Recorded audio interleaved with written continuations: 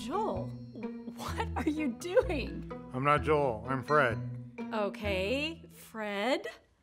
Yeah, so I have a question, and this is not Joel's question. So, like Noah's Ark? I read in the Bible, like, the Israelites would carry the ark around the wilderness. How did they carry, like, the big boat, like, with just a few guys? All right, Fred, hold on.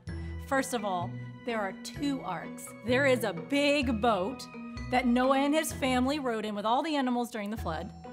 And then there's the Ark of the Covenant. It was a box that carried the 10 Commandments. So it wasn't like a second boat? No, but why are you even asking this question? No reason. I gotta go. I'm so sorry, kids.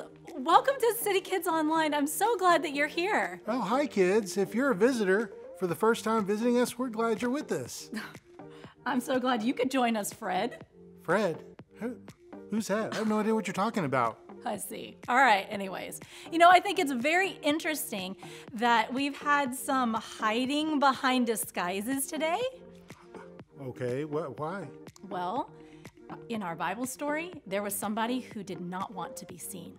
Who didn't want to be seen? Well, his name was Nicodemus, and he did not want to be seen with Jesus. Who wouldn't want to be seen with Jesus? Well, last week we talked about when Jesus went to his hometown, how the people rejected him, saying, how could the carpenter's son be the Messiah? Oh, yeah, I remember that. They, saw Jesus and they were like, hey, this is the guy we grew up with. We know him. They couldn't see him like the Messiah. It's true. So in today's story, there's another group of people who didn't accept Jesus. They were the religious leaders and teachers. They thought they were the experts about God's law and didn't think that Jesus was qualified to teach people. Little did they know. I bet maybe when Jesus was teaching, that he started getting a lot of attention, and maybe they weren't getting the attention, so maybe they were just jealous. I'm sure they were jealous, but we'll talk about that in a little bit. Let's review our big picture question. Do you remember what it is? Let me see. Why are people special? That's it. How about the answer? Let me see here. People are special because they're made in God's image as male and female to know him. That's it. God did make us special. Yeah, I have to remember that. Yes, you do. You might need to practice. I do. You know what? I'm excited to hear about today's Bible story. I want to see what happens with Jesus and Nicodemus. Check this out. Jesus was in Jerusalem for the Passover feast. One night, a religious man came to see Jesus. The man's name was Nicodemus. Nicodemus was a Pharisee. He studied and taught God's law, and he tried very hard to obey the law. Nicodemus wanted to know more about Jesus. Rabbi, he said, we know that you are a teacher who has come from God. No one could do the miracles you do unless God were with him. Nicodemus had that right. Jesus said, I tell you, unless someone is born again, he cannot see the kingdom of God. Now Nicodemus was confused. He thought that keeping all God's laws was how a person got into heaven. Besides, what Jesus said didn't make any sense. How can anyone be born when he is old? Nicodemus asked. Jesus said, a person cannot enter God's kingdom unless he is born of water and the Spirit. Whatever is born of the flesh is flesh, and whatever is born of the Spirit is spirit. When a baby is born, he gets physical life from his parents. Physical life doesn't last forever, but the Spirit gives people a better kind of life, spiritual life, so they can live with God forever. Jesus said, don't be surprised I told you that you must be born again. Nicodemus still didn't understand. How is this possible? He asked.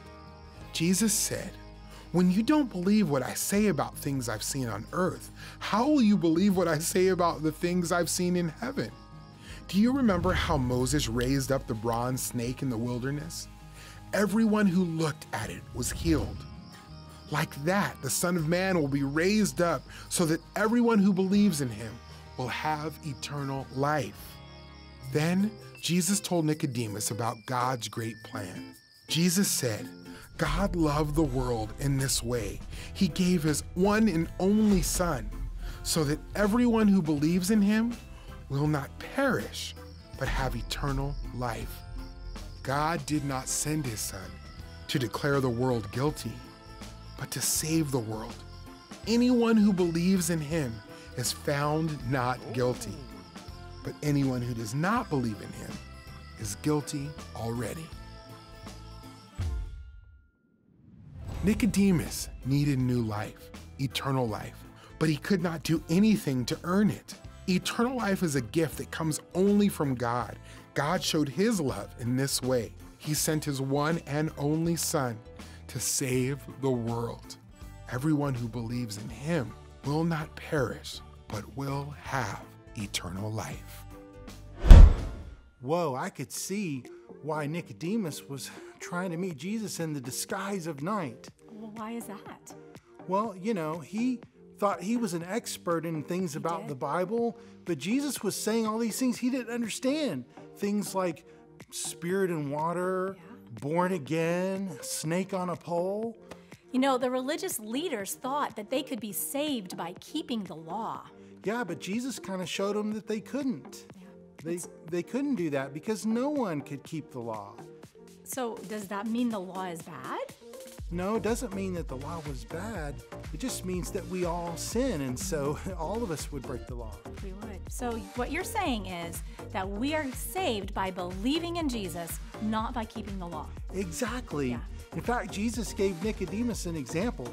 He said, way back in our history, the Israelites, there was a time when they were turning their backs on God and they started getting bitten by all these poisonous snakes. Ouch. But God actually told Moses, hey, get this pole and put a bronze snake on it.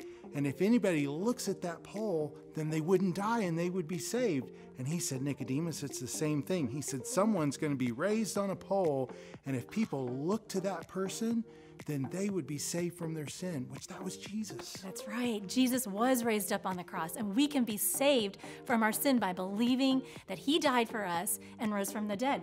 Our memory verse talks about that. It does. All right, so here's our verse. This is what it says. For God so loved the world that he gave his one and only Son, that whoever believes in him shall not perish, but have eternal life. John 3:16. All right, city kids, stand up on your feet. Let's practice our motions. Here we go. For God so loved the world that he gave his one and only Son, that whoever believes in him shall not perish, but have eternal life. John 3:16. Awesome, man. I'm so glad that Jesus did that for us. In fact, Me too. You know what? We get saved and we are forgiven from our sins when we believe in Jesus. In fact, Yes. we can just say a quick prayer to ask Jesus to take away our sins. In fact, why don't you just, if you've never done that and you want to, just pray this prayer with me. Just say these words. Say, Jesus, Jesus, thank you for coming and dying on the cross for my sins. I believe in you and that you rose again. Forgive me of my sins and make me a part of your family. Amen. Amen. Awesome. If you said that prayer, that means you're part of God's family That's now. right. That's so exciting. There's a whole celebration going on in heaven for one person, anyone that accepts Jesus as their Savior. That's right. Hey, boys and girls, we wanted to do one other thing before we say goodbye today. I'm sure many of you have already heard that our pastor, Pastor Eddie, is really sick. He's in the hospital right now. His heart is not working the way that it should. And we want to pray together, and we want to invite you to pray with us, believing that God is going to heal his heart. So join us now. Lord Jesus, we pray together for Pastor Eddie.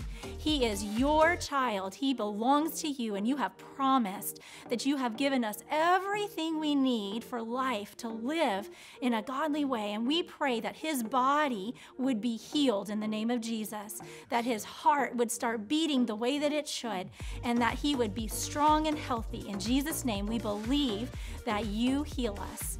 Just like when you died on the cross for our sins, you also died for our bodies to be healed. And we believe you in Jesus' name. Amen. Amen.